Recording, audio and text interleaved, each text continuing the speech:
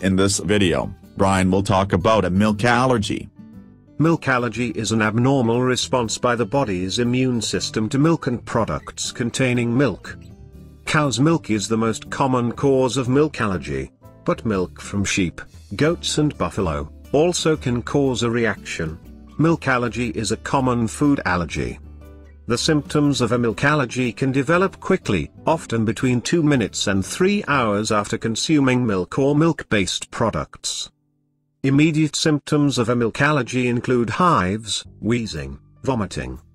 Later symptoms of a milk allergy include blood in your stools, diarrhea, stomach pains, coughing, runny nose, sneezing, watering eyes, itchy rash around the mouth.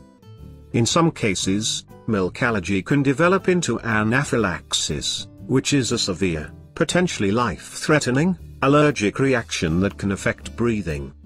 Signs of anaphylaxis include breathing difficulties, feeling dizzy, feeling giddy, general feeling of being unwell, stomach cramps, nausea, vomiting, sharp drop in blood pressure.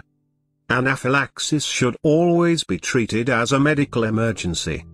If you suspect that you, or somebody else, is experiencing anaphylaxis, you should dial 999 for an ambulance and tell the operator that you think anaphylaxis has occurred. Some people with a previous history of anaphylaxis will have an auto-injector of adrenaline.